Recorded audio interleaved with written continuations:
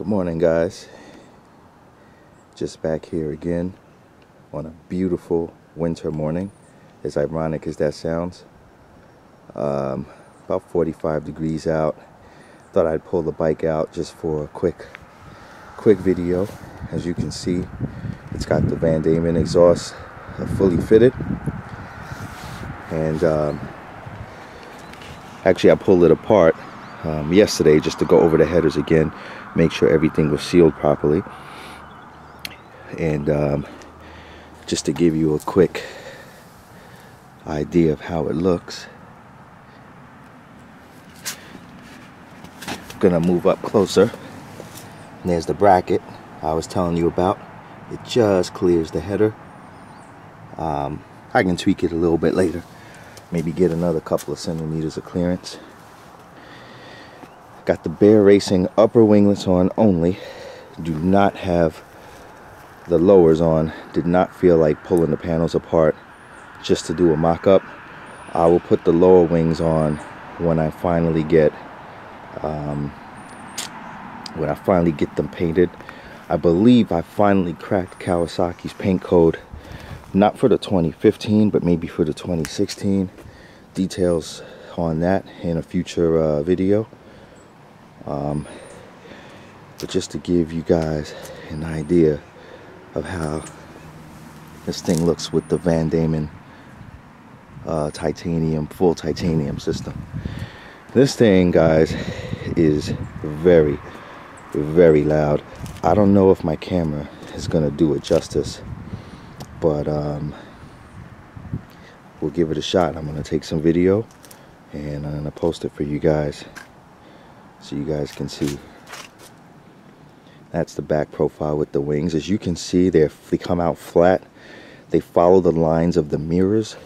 Those were closely adhered to with this set, and we know that Kawasaki incorporated the winglets design into the mirrors as well, so they do have an aerodynamic benefit, and they were designed to be used in conjunction or be used without the lower fairing. So even your mirrors are very aerodynamic, and these Bear Racing wings look to follow those lines very closely.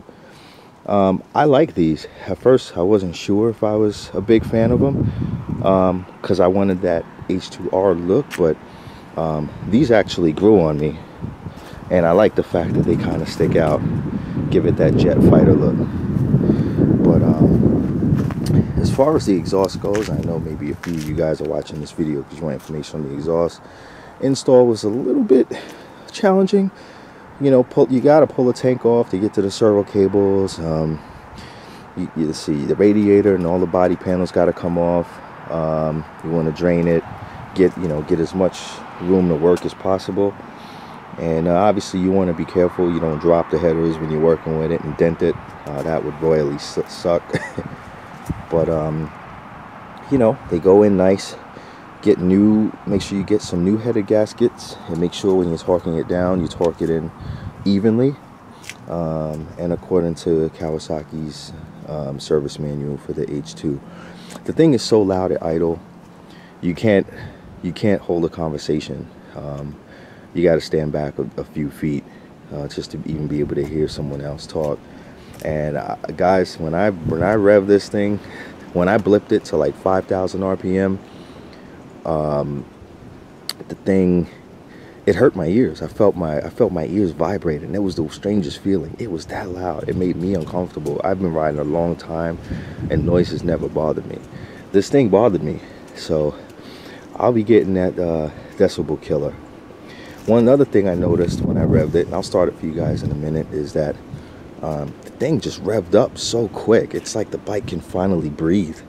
I'm not sure what that's all about, but or maybe I just been away from the bike for too long. But when I blipped it, the revs jumped up like super fast. So anyhow, those are just some initial comments. I'm gonna go ahead and start the bike, and hopefully the sound comes out pretty crisp.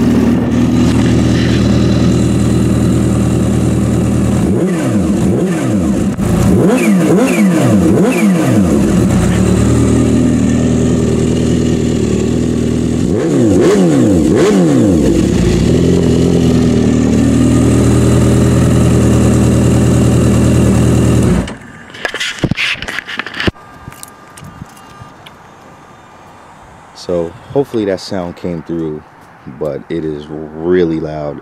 As you can see, the bike was looking for fuel. I only had about a half a gallon in there since last night.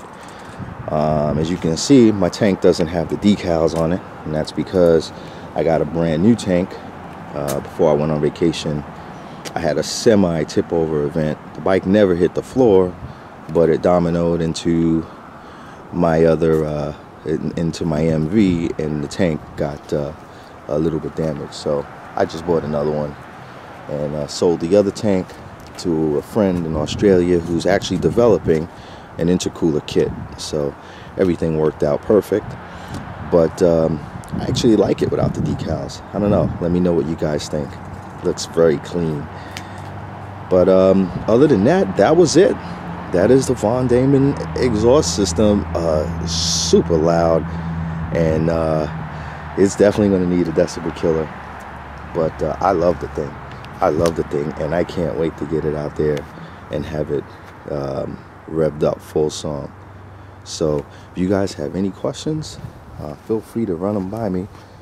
Otherwise,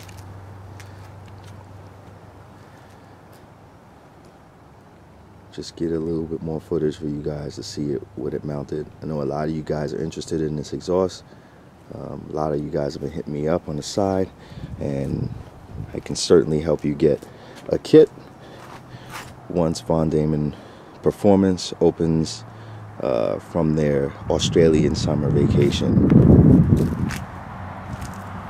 Hope you guys enjoyed watching this, and we've got a few things planned coming up. We'll be doing another dyno session, and also I'm gonna have those winglets, the uppers and the lowers, painted, and then once they're painted closely to match the bodywork, they're gonna go on, or I may chrome plate them. Still not 100% decided yet, but they will be nice when they're done. So guys, that's it for now. Thanks for watching.